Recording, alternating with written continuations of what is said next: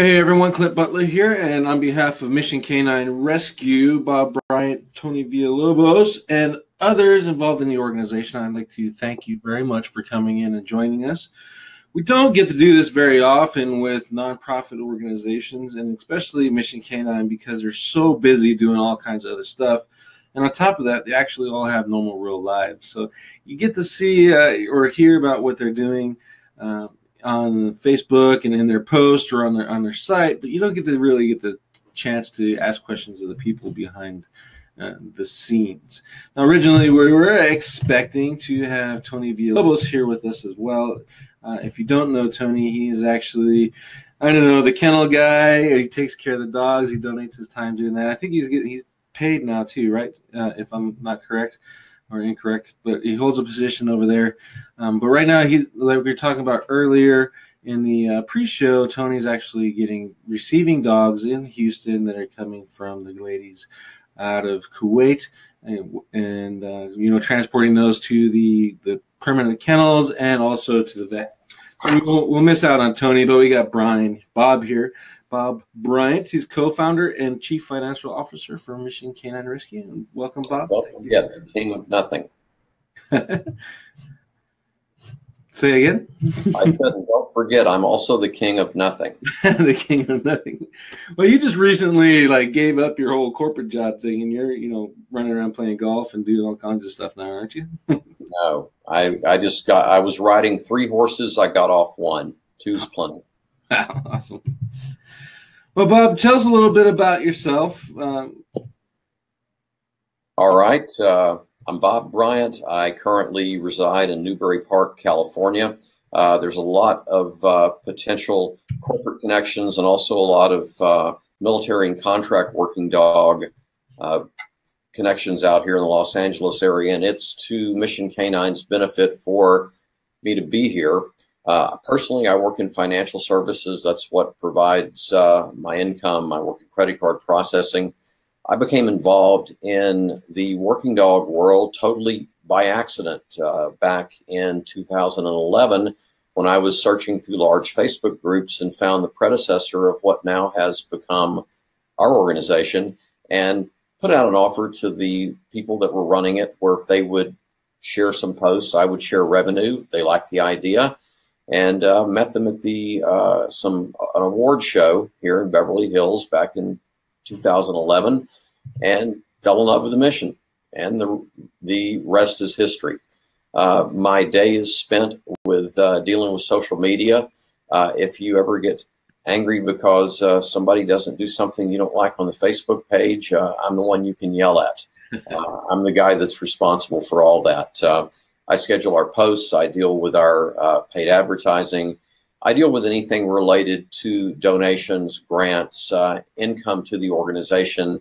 And it's my responsibility to see that we spend the money wisely. And as a result of that, and not through anything that I do personally, but just because we're very frugal, a lot of organizations claim to give 100% of all donations to the work. And candidly, it's just not true. There's always overhead that's figured in there. Some organizations take a management fee and they don't disclose it, yet they claim to give 100%. So when I tell you that Mission Canine Rescue gives 91% of the donations we receive toward the mission, it's true, and our Form 990 proves it out. We run a very tight ship, we don't waste money, and we try to do the best we can with our donors' funds. That's awesome. Yeah, it's very rare, and that is a timely question considering, the stuff that the Red Cross is going through right now as a result of Houston and Florida. People are saying don't donate to them because they're not using all the money. Well, it takes money to make money, and they have to make money to provide the stuff that they're doing. So it's good to actually get that out in the open versus waiting for someone to ask it, if that makes sense. Right. Tell us a little bit about the co-founders. Obviously, they couldn't be here, but how did you three, who are they, and how did you three get hooked up together? Well, we got hooked up as a result of that event that I just mentioned in Beverly Hills. When I went there, being just me, Mr. Average Businessman that had an idea that was going to make some money and help somebody in the process. I didn't know them. I met Louisa Kastner and Kristen Maurer, and a year later, Kristen and I decided to co-found Mission Canine along with Louisa, and we got our start back in late 2011. And when I met them here in Southern California, and there's a real good synergy between our team. Not only are we partners and we manage this organization, we're all good friends. And although we fuss and we squabble like anybody else, we always come back together and we always do what's right for our organization. And we try to help each other out whenever possible. That's awesome. I wanted to highlight Tony for some of the work that him and, as I understand it, there was a couple more people that went with him to Houston, and they were helping, secure animals during the flooding, kind of in the big. Yes. Actually, that was a gentleman named Ron, who is a certified fast water rescue expert from Southern California. Tony, who I believe is FEMA certified, as well as having extensive canine handler experience in Afghanistan, and of course managing all our dogs, plus Kristen, who is very well qualified to handle canines. Louisa is a veterinary technician. She's retired United States Army. She served with dignity and with honor, and she took care of animals while she was in the military, and then again afterwards. During the aftermath of Hurricane Harvey, it became evident that organizations weren't getting to all the areas that they needed to as fast enough, and Kristen made the decision personally to assemble a team of experts that could get into these areas, rapidly deploy, and as a result, we saved a number of animals, a couple of horses, I think even some chickens, believe it or not. And it was good to get in and help the community. One thing that I saw from a distance, and I want to make it clear that I did not have the opportunity to be there. There was literally no way I could get into Houston at the time. I've been there since then, and frankly, you can't really tell that there ever was a problem, but certainly there was. And the areas that we saw faced a lot of, my partner saw faced a lot of devastation, and we were happy to get in. And a lot of our supporters actually donated toward that rescue effort, even though it didn't have anything to do with working dogs. And we were very, very impressed with that.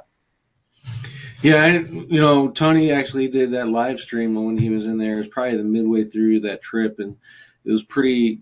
I've worked with Tony. I worked with him in Afghanistan. I don't know if anyone knows, but I was his kennel master in Afghanistan and a trainer. And it's, knowing that big guy and the emotion that came out of that video, I can imagine that it was both disheartening and really satisfying being able to help out there. Yes, it was. And actually, Tony told me that you washed the dishes there, but that's another conversation. Well, I did those too, but Okay, so that kind of leads us off into the Mission Canine Rescue. And you guys kind of have this 5-point mantra: rescue, reunite, rehome, repair, and rehabilitate. And to carry that off, and you guys aren't doing it yourselves. And this is the second part of this is I wanted to give you an opportunity to kind of, I know you say thank you to the veterinarians that help you out or give shout outs to people that are doing fundraisers, but let's go with the rescue and repair and rehabilitate. Who are the vets that are helping you? I won't say the most, but are helping you significantly in taking care of these dogs. In Houston, Texas, predominantly Memorial Veterinary Clinic is an excellent facility. They've treated a number of our dogs. Second to that, and really second to none, both of these veterinarians are top notch, is Dr. Skip Fix down at Nottingham Veterinary Clinic on Memorial Drive in Houston. Also, Dr. Dietz down in Richmond, Texas. We do some work with Red Bank Veterinary Clinic up in New Jersey through our partnership as a member of the United States War Dogs Association, serving as Chapter 6, their transportation arm. Red Bank steps up for our dogs. I have numerous contacts here in the Los Angeles area: Dr. Lena Yadashevsky, Dr. Wise Veterinary Clinic in Thousand Oaks, California, advanced veterinary specialist in Santa Barbara, California, specifically Dr. Rodney Ale, who's an incredible veterinary oncologist. He's taking care of military working dog Oreos, very rare cancer at this time. And as a result, Oreo's still acting like a young dog. And we can't say enough for the people that help us. And certainly I've probably forgotten somebody. Sunset Veterinary Clinic comes to mind. They were there when military working dog Nora passed away suddenly last summer. They provided comfort, care, and concern. They even enrolled her in a special study. And occasionally Texas A&M helps us out as well. They have an incredible facility for advanced veterinary medicine research. That's in College Station, Texas. Yeah, we did some connection work with them with AM Canine for a little bit too. That was pretty good. Right. You also have, beyond your individual donors, there's businesses that are collecting or going out of their way and holding fundraisers for you. One that comes to mind is, I believe there's a pet store in the Houston area. They raised, I think, was it $25,000 at a fundraiser that they put on for you guys? Well, actually, it's not a pet store. It's Rover Oaks Kennel and Pet Resort. They have locations in Katy, Texas, and locations in Houston, Texas. Rover Oaks is a first-class facility. They have doggy daycare. They have a wading pool. They actually treat those animals. I see animals. They treat your pets like pure gold. And we can't say enough about them. There's also Meadow Lake Pet Resort out in Pearland, Texas. Also, Heather Ratinsky with the Dutch Shepherd Army up in Colorado with Chuck and Don's Pet Supplies. They raise money for us. Hogwarts Running Club. They have people running for the dogs. We've already received a check worth several $1,000s from them. And there's so many other private donors that help us do what we do. And a lot of what the callers, you think I'm on a radio show, I'm old. All the callers, call in now. One thing I want everybody to know is that we're not a little organization anymore. A lot of times when we come out and we have a fundraiser and we say we need $40,000 to bring this group of dog home, sometimes people's eyes roll back in their heads. Well, why? Well, what people don't realize is that we'll do over $1 million in funding this year toward our work. And we've doubled our work every year. And that's why it's more critical for us to seek out the corporate donors, the companies with the ability to give more than you or I. But if it wasn't for the individuals on this webinar who constantly give over and over and over and over, we'd never get where we are now. And we're always going to have a need. It's the nature of a nonprofit to do this, because without your funding, we can't do the work that you've indicated that you wanted us to do. So that's it. Clint, I don't know, you've got a track you're running on, but I know a lot of people want to talk about, you know, is the military bringing dogs home? Why do these laws not apply to contract dogs? Get that in somewhere, but I'm going to shut up. Yeah, we're going to get that one last. Actually, that's actually a good transition for us. Is you had me? I was running your AdWords campaigns for you, and we had this big push for the Kuwaiti dogs. That's how I refer to them now, as the Kuwaiti dogs. And this pack is, as I understood it, was 17, and now you just bumped it up to 21 with 3 other dogs from another contracting company, and then the one rescue. How are these organizations finding you, or are you reaching out to them to notify them that you're available to take the dogs in, or how does that? I can answer that succinctly. At this point, people know who we are and they know what we do. They know we've been recognized as walking the walk and actually doing what we say we do and doing it at a reasonable cost. We're not one of these fly-by-night organizations that makes a dog suffer through surgery 5 times so that we can pat our pockets and make an income. That's not what we're about at all. Okay, I just lost my train of thought. Give me that question. You see, I'll admit it. I forget stuff. Go through it again. Let me finish what I'm answering. That's why I got notes right here. So, Well, glad you got notes. I don't. Like, how does a contracting company in Kuwait find Mission Canine? Okay, got it. Tune the ears back in. Okay. They know who we are. We're known worldwide now. When people want to retire their working dogs, they reach out to us. When people know of a bad situation with working dogs, they reach out to us. We also have contacts with all of the larger working dog companies, the military, AM Canine, or their new Vaporwake takeoff company, Elite Canine, in Ellerbe, North Carolina, Von Lick Kennels, Mike Ritland's crew, K2, also K2 Solutions, which is also a very quality working dog company. They did a lot of training for the TED program back in the day. In fact, some of the dogs that we rescued from the debacle in the TED program were trained originally at K2. But no, these organizations reach out to us now. We don't have to hunt for them. In fact, now we have more and more police departments that are reaching out to us. The first 3 years, we had maybe 4 police canines. In the last year, I think we've taken in 10, and we've got 5 departments now wanting to retire their dogs where, for whatever reason, the handler can't take their dog, either because they've got a small child or there's another dog aggressive issue. You know, lots of reasons why a handler can't take a dog, and maybe we ought to cover that because some people get angry. Well, you also kind of lead into that. You recently brought in a dog where the adopters needed help because they could no longer facilitate the care of that dog. So you guys took it in to rehome it later, right? So that's correct. I'm a handler and I adopt the dog, and like something happens versus me trying to find a fly-by-night solution or pass it off. I can call Mission Canine and say, "Here, will you please help me out?" That's correct. If it is a dog that has worked in some capacity and provided service, or is a working breed with a moderate level of training, in most cases, we will be able to accept the dog. Awesome. How are you guys finding the handlers? Like, I know Tony, he was asking me, it seemed like every other day, if I knew a handler for this dog.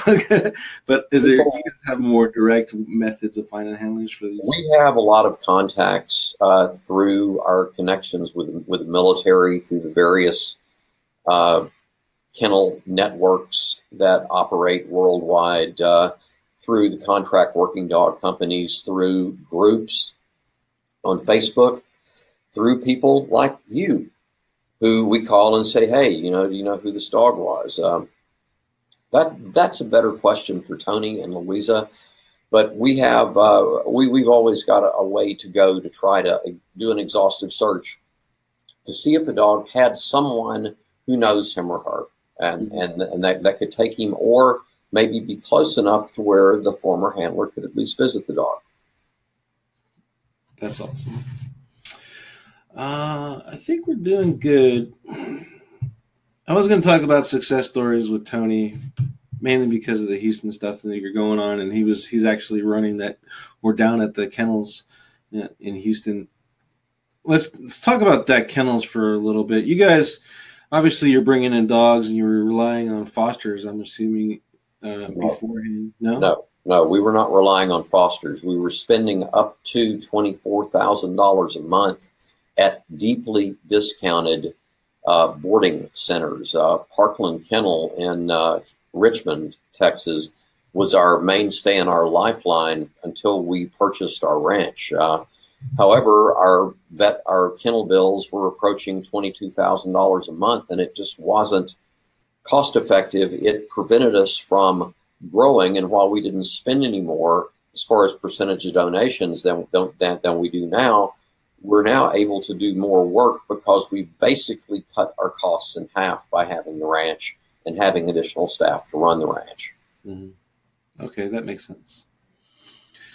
And then let's talk about your rehabilitative process, because rehoming is obviously it's pretty simple. And there's another question from the audience on rehoming, so we'll close out with audience questions. But rehabilitation, you're talking, you do the surgeries or whatever. Let's say you got a dog with bad hips. How far are you guys getting into the weeds with these animals?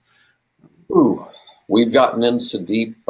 Three dogs are famous triplets: Tiger, Aster, and Jack.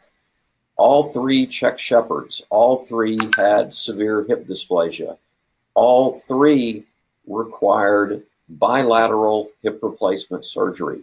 And to this day, we've still got some issues with, believe, Jack, who's rejected his hip ball transplant. Those three dogs alone, we spent close to $60,000 on to this point. And a lot of people say, why didn't you just put the dog down? I'll tell you why. Because those dogs saved lives. And to me, it's worth whatever it costs to let them have an opportunity to have a decent retirement because of their skills and what they were able to do, whether it's keeping heroin and ecstasy and God knows what out of our ports, or stopping the flow of money laundering, finding explosives, just so many things, apprehending bad guys. They're worth whatever it costs. And it's sad that there's not insurance coverage that gives these dogs the equivalent of our Medicaid, Medicare system. For sure. Okay, I'm going to... I should have done this while you're talking. I put the donation link up to anyone who's in the room and then wants to take the opportunity to donate. Let me put out a shameless plug. Shameless plug time. Also, if you have questions you've always wanted to ask Bob about jiu-jitsu, Mission Canine, or anything, now is the time. The shameless plug is this. We raised about 3/4 of the money we needed to do this transport. Yes, we went ahead, we brought the dogs back. We had enough money to do that. What we don't have enough funding to do is the continued vet care, the cost at the ranch. That's where, when we tell you it costs $2,000 to bring a dog home, we're not kidding. By the time we go there, we buy the health certificates, we provide the crates. We even save money by sending a crew over there, and you can see some of them. The dogs actually fly as excess baggage. Once they get back here, they still need vet care. Per dog, it could run $500. We have one in there now. It could run $2,000 just for the dog's veterinary care. So it's difficult to know the exact cost. So whenever we ask, there is a legitimate need. We don't ever ask just to pat our pockets. And while we like to be able to have a reserve, and that's what we're running on now, we don't want to have to say no the next time. Do you want to talk briefly about the laws and who's brought home and who's not, or do you want to just take questions? Yeah, let's do that and give them time to ask a couple more questions that we can have it loaded Okay. up. Real quickly, everybody thinks the military's bringing all the dogs home now. You guys don't have to do that anymore. No, they're not. Yes, there was a law passed in December of 2015, part of the National Defense Authorization Act, that guaranteed every military dog a free trip home. The military was to have submitted their plan to do that by March of 2016. To this day, because of how busy they are, because of the protocol change, it's not as simple as throwing a dog on a transport plane. There has to be some protocol associated with it. To this day, the military has not brought the first dog home at their expense. And when a handler needs his dog brought home, he reaches out to Mission Canine. At some point, the military will start transporting dogs. I know they will. They treat their dogs like absolute pure gold. No complaints whatsoever with the way the military dogs are treated. However, they're only going to return them back to where their last kennel was, or their duty station in the United States.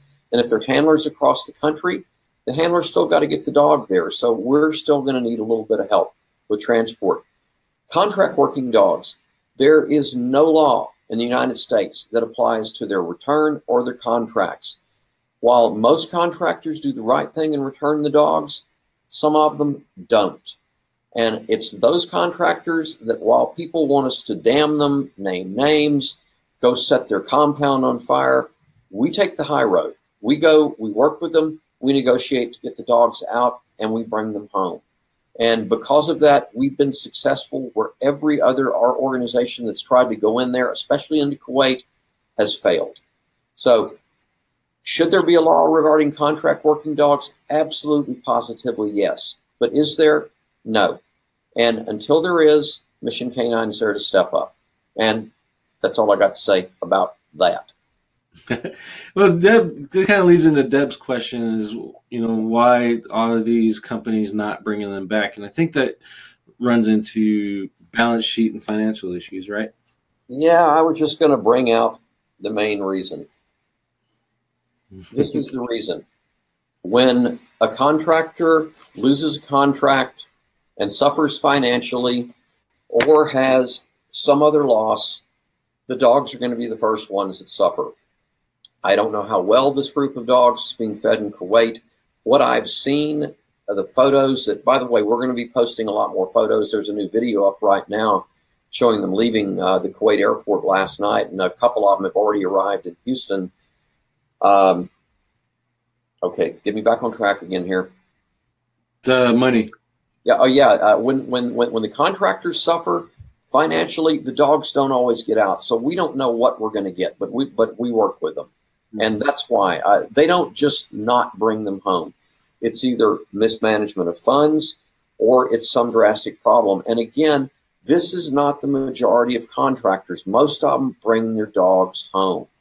This is just a handful of small ones that probably shouldn't have ever gotten into contracting in the first place. Yeah, makes sense. Yeah, I know from my experience with the AM Canine, they did great. The handlers went home before the dogs did. But, yeah. We put every one of them dogs on a plane back home. So, AM Canine treated their dogs magnificently. Also K2 and Elite Canine. They all do a great job. Well, let's get the questions from the group. Kathy has one is, do you have to be a handler to adopt the dogs? Absolutely not. And let me cover our adoption parameters. First of all, there's not an unlimited pool of dogs. I wish there was. Second, we match the dog to the family, not the family to the dog. It is not necessary that you be a handler, but it is necessary that you understand and know how to deal with large dogs, that you're not afraid of them, that you can physically manage them. And the main thing is that you can afford their cost of care.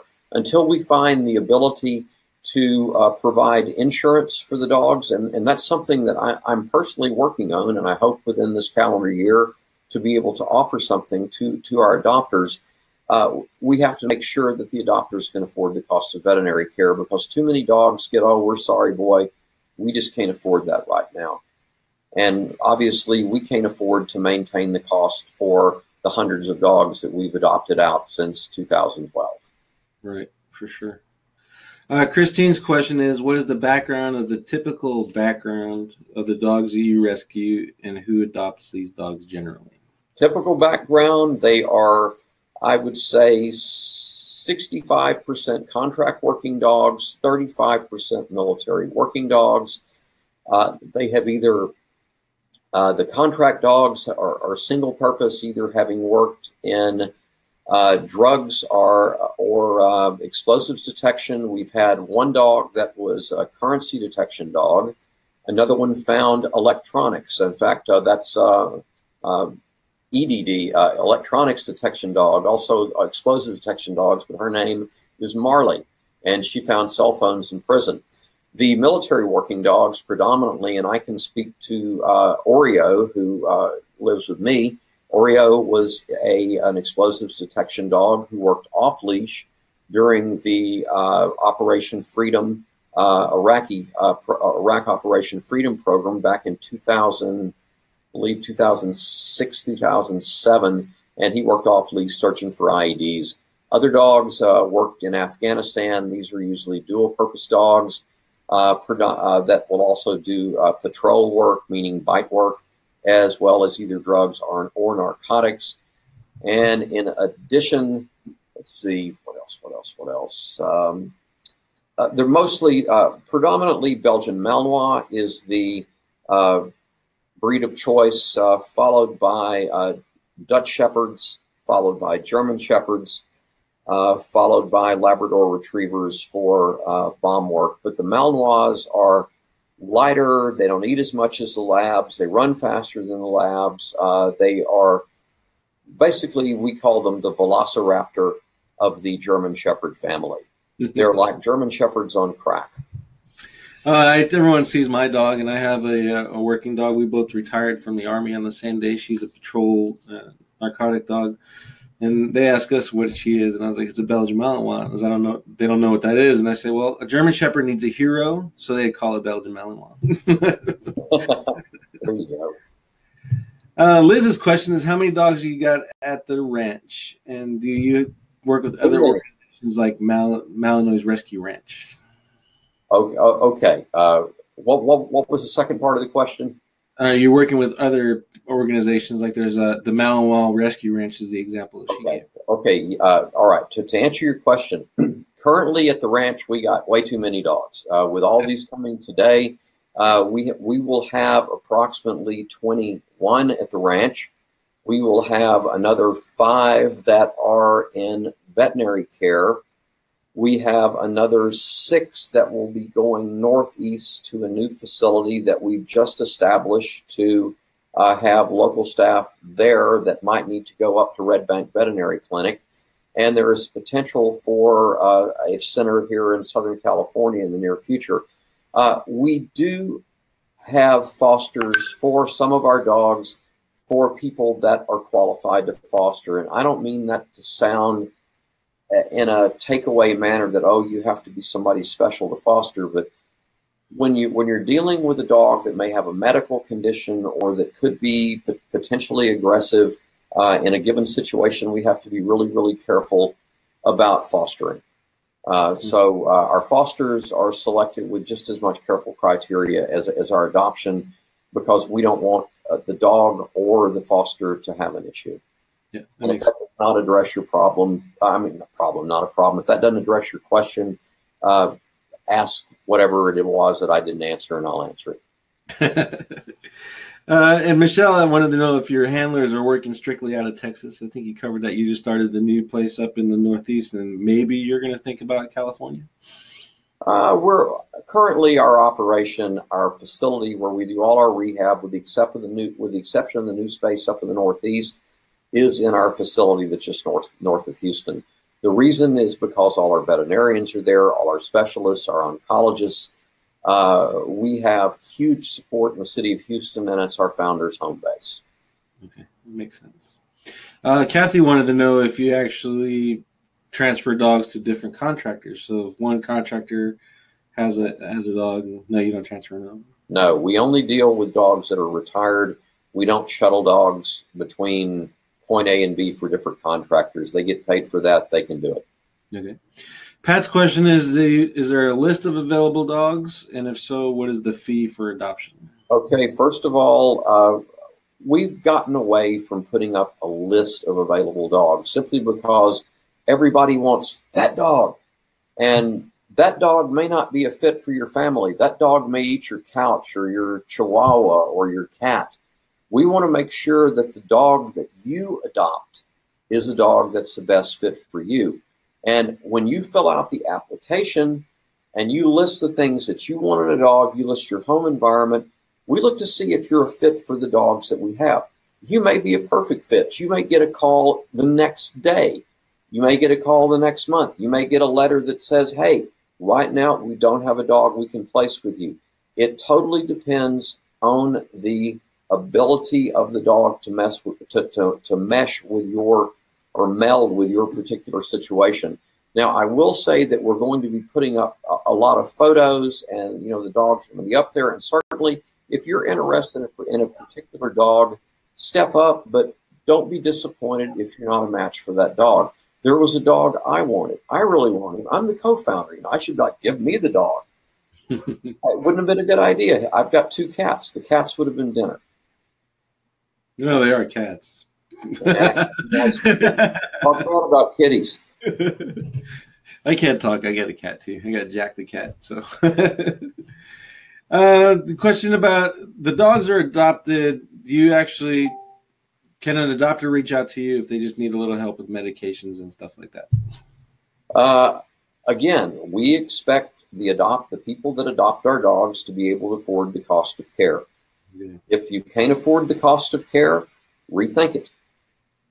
And I mean no disrespect, but the last thing I want is for one of our dogs to not get medical care because a family can't afford the cost of care or would have to do without something the family needs to take care of the dog. So that's a consideration. And let me touch on that just a second. If you're giving a dog the amount of veterinary care they need at 9 years plus, without anything going wrong, you're going to be spending about $350 to $400 a year just for various vet visits, and you need to have the dog on a joint supplement.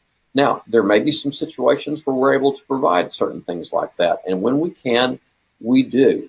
But as far as the bulk of the vet care, now for our military working dogs, Red Bank Veterinary Care and the United States War Dogs Association has a prescription program where you can get it for free. But if it's a contract working dog, we currently don't have that ability. However, we are working to establish something along those, something along those lines. So it's not here now, but I really would like to see it because I'd like the financial obstacle removed from an otherwise qualified family to be able to take a dog.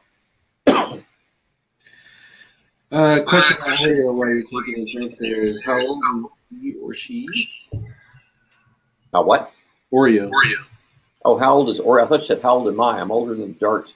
I'm 61. Oreo is 12 and a half years old, and he has a very rare form of anal sac carcinoma, and it grew rapidly, and Oreo nearly died a year ago, but we caught it in time.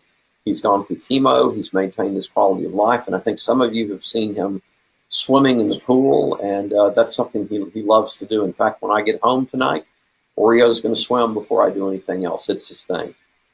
That's awesome. Okay, one last question, Deb, is if they apply to be an adopter, are they notified that they're not qualified, or they don't hear anything?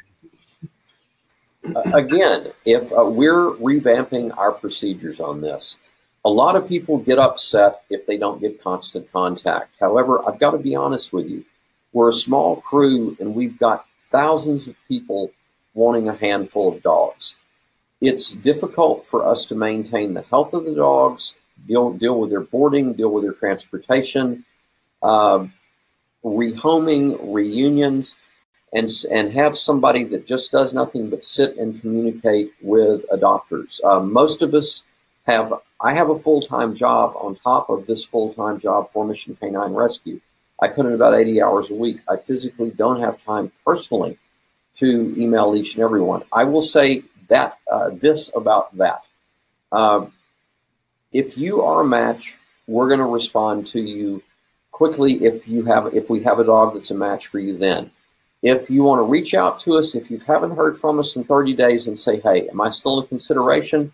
We'll always take the time and look. But sometimes some time does pass. And because of how busy we are, we really appreciate the fact that you are good with that and that you don't push us too much to respond promptly, especially since there's not a lot of somebody asked about the rehoming fee. I believe it's $350 is what we charge, and that's a fraction of what we spend on these dogs. It costs us more than that just to have the dogs neutered or spayed when they get through working.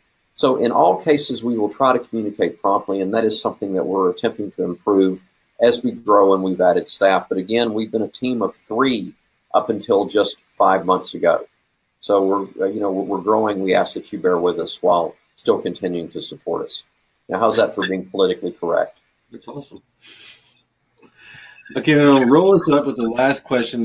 Multiple people have asked this, and I've seen it asked before in other venues, is how can we help beyond just giving money? Like, I want to give you my time. I want to come work at the kennels. I want to foster a dog.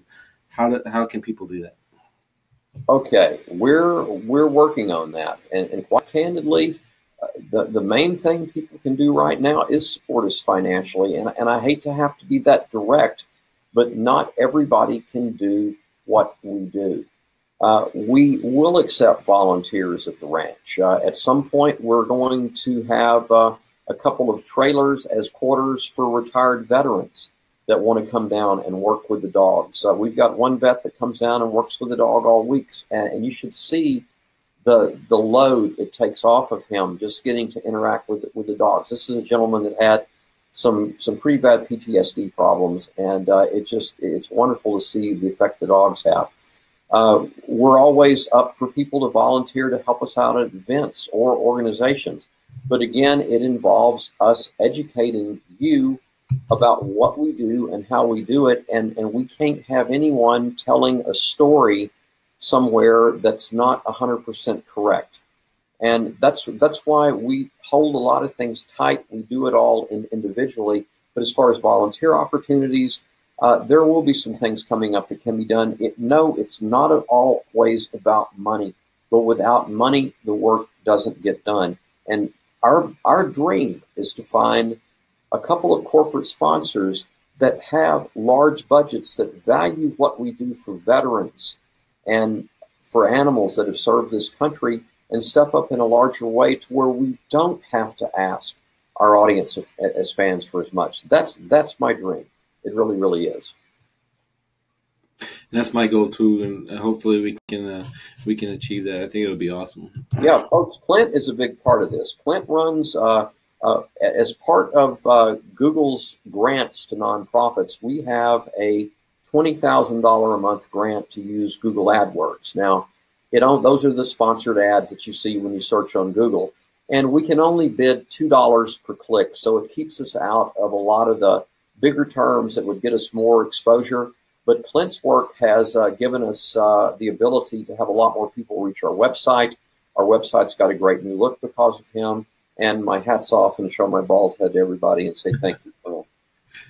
I leave my hat on because I don't want people talking about my male pattern baldness. There you go. I just shave it. So go for it. Well, Bob, I'd like to thank you very much for taking the time. I appreciate it. I know you guys are busy with everything that's going on. I'd like to thank everyone for attending. I appreciate it. I hope you learned a lot about Mission Canine. I hope you see it in your hearts. If, it doesn't take much, $1 here, $1 there, it'll all make a difference. And if anything, just give Mission Canine a shout out to your friends on Facebook or Instagram or wherever you're at, and kind of build awareness of this great program and what they're doing every day.